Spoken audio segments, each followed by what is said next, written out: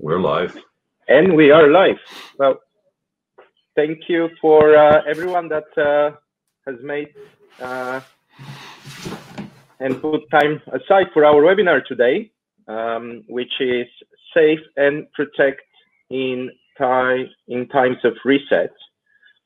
And we'll be talking today with David Bloom, who is intellectual property specialist at Safeguards IP, an IP insurance company, as well as Richard Nugent, head of IP strategy for Coller IP. I'll be chairing the session. My name is Timo. I am CEO for Cosmonauts, as well as Pekama, an IP intelligence platform that does a bunch of cool stuff, which we're always happy to show you guys. But really, we'll be talking about how to manage intellectual property budget. Today, we'll be talking about mitigating risk, as well as unlocking new opportunities and being a bit more entrepreneurial with your IP portfolio.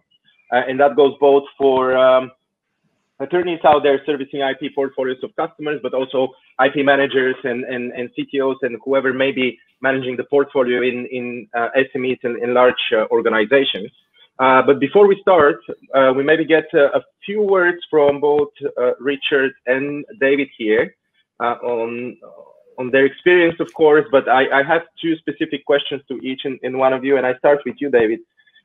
What is IP insurance? I mean, this is something that most people maybe scratch their head around and ask, is that thing even exist?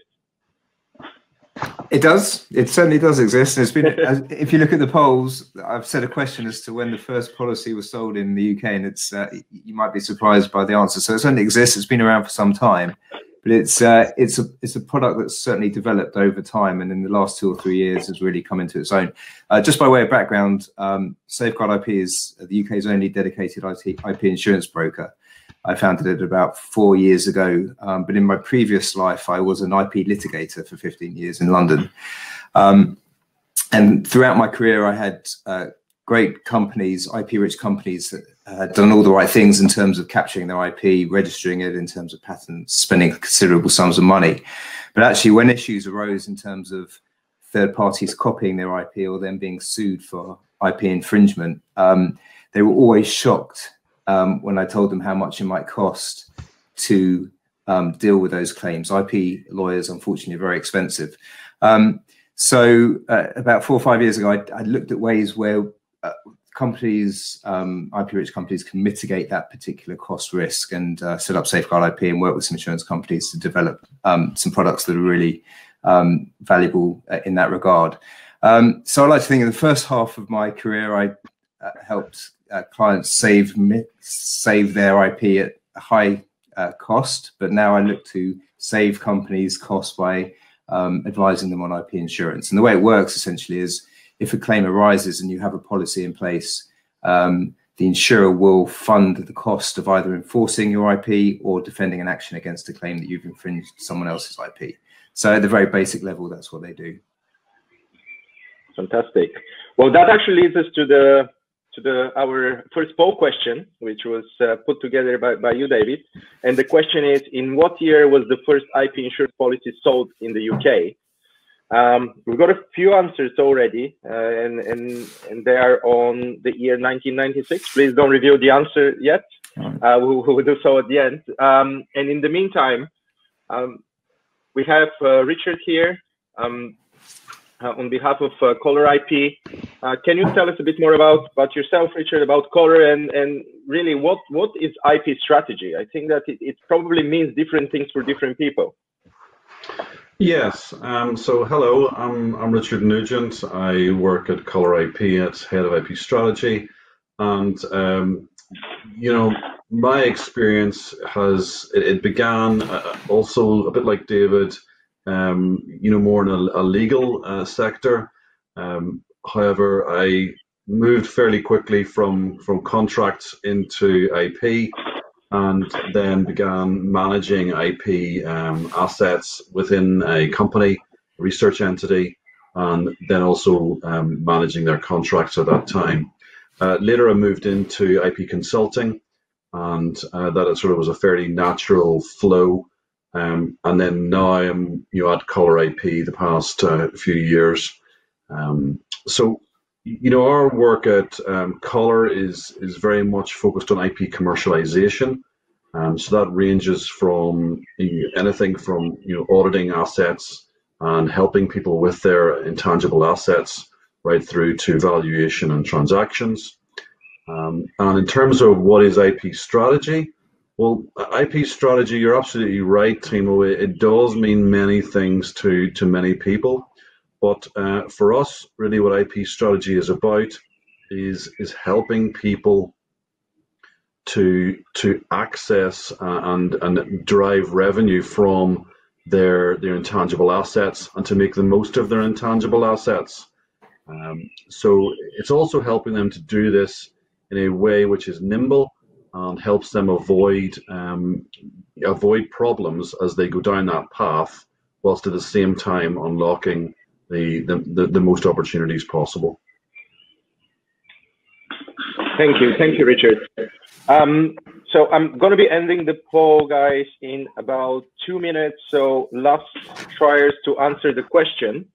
I mean, certainly now we have all the time in the world to actually slow down, reflect on things, reflect on practices that we have been religiously following for years, if you wish. Practices that we all know that are imperfect, but work well enough for us to carry on.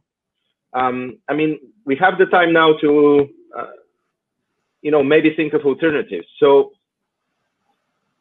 to IP owners out there, what they should be prioritizing or at least paying closer attention to right now? Do you guys think that should be putting a bit more rationale around spending, maybe looking at alternative providers, maybe even looking at alternative ways of doing things?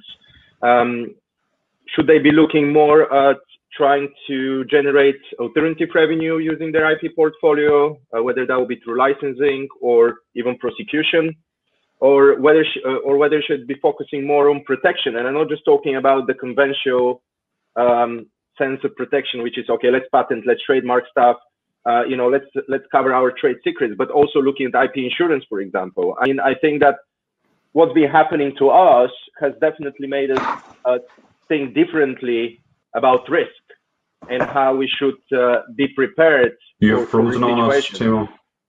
Excuse me? You froze there. Oh, I froze there. How about now? All good? All good. Yeah, it's good. So maybe go to you first, Richard. Maybe you tell us a bit more about alternative revenue streams using intellectual property to the ones that are kind of commonly known. Certainly. I might have gone into audio only mode. I'm getting a notification here on connection issues, but that could well be on my side.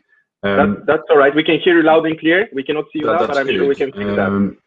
I think in terms of accessing new opportunities and new revenue streams, I think what we find is that this is a time where companies can really take a long, hard look at the intangible assets they have, and once they look at those assets, they can either decide that maybe it's the time to move past some of those assets and defocus from them. But it could also be an opportunity to look at what assets are able to generate revenue that maybe aren't generating revenue right now. So that could be either selling the IP or licensing out the IP or using it indeed within their own business in perhaps a way that it hasn't been used before. Maybe it wasn't being used properly before. So there's those sorts of revenue opportunities. It's also an opportunity to look at what else is out there, perhaps look at the sort of white space in their particular technical domain and see what opportunities are there that they could be getting into if they wanted to redirect their activities in that direction. And sometimes that can be funded by dropping certain assets, or dropping a certain technical direction, because sometimes we find working with companies that they might have a particular asset, but they're actually not using it, and none of their particular product lines or revenue streams are directed towards the protection they get from that intangible asset. So just spending a bit of time to do that sort of introspection, if you like, but also a bit of a research into the market and the market dynamics, looking at competitors. That can be a great opportunity at this time. So I think it's a great opportunity to do that, and a great opportunity to innovate in this situation. Being a bit more entrepreneurial, if you wish. Absolutely, yeah. And we were actually talking about that yesterday. We touched upon the fact that often no one wants to make that call, though.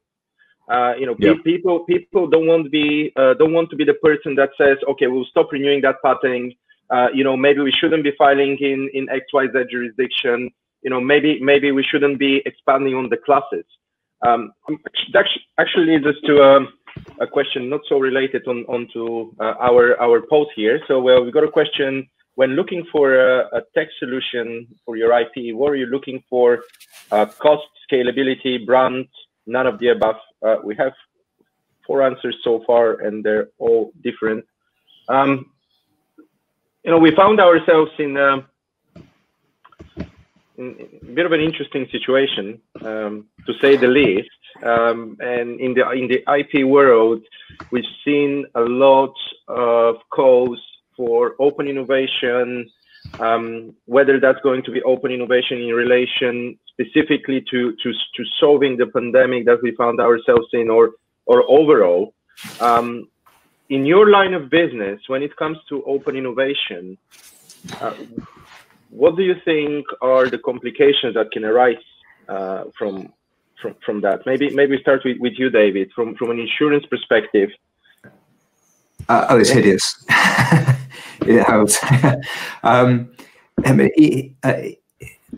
All open innovation will be subject to certain rules and regulations agreed between the parties, and as we all know, anything that's written down in an agreement is open to interpretation. So if people are sharing IP, it can lead to disputes one way or another. In principle, if everyone's sharing all IP, then there will be no disputes. But if you're just sharing a pool of, say, patents, then there is always a concern that someone will go beyond the scope of the license in error or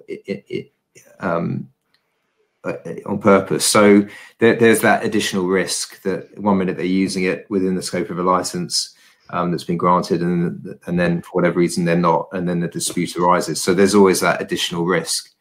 I mean, what I have seen a lot of, been reading a lot of in the last couple of weeks, is how companies are pooling patents. A lot of tech companies are pooling their patents that they think might be helpful in dealing with a pandemic, and giving standard licenses to third parties to use. And I see that the licenses would expire exactly a year after the WHO confirmed the pandemic has passed. So whilst there wouldn't be any litigation during that period, it's difficult to know if there will be a huge uptick in litigation beyond the expiry of those licenses for people carrying on using the patents when they're not licensed to do so. So in theory, obviously it's a good thing, certainly at the moment, but in terms of litigation risk, it can be a bit messy. So thank you very much. You have a great day. Thanks, Timo. And great weekend. Bye.